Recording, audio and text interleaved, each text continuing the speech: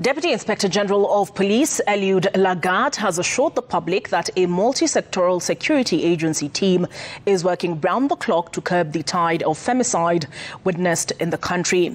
Lagat spoke in Nakuru at a meeting with regional commanders to assess the security situation in the country ahead of the festive season. The meeting also deliberated on the Maraga report that addressed various police reforms, including adoption of new police uniforms. The police DIG also noted that banditry in the volatile region has significantly reduced.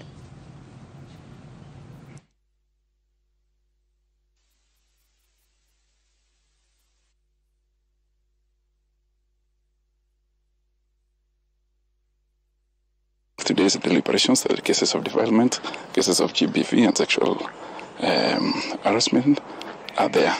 But we have a team within the DCI and the General Police, that the team that is working on these issues in the fullness of time. We are saying that all criminals and all those people that are advancing femicide are going to be brought to book.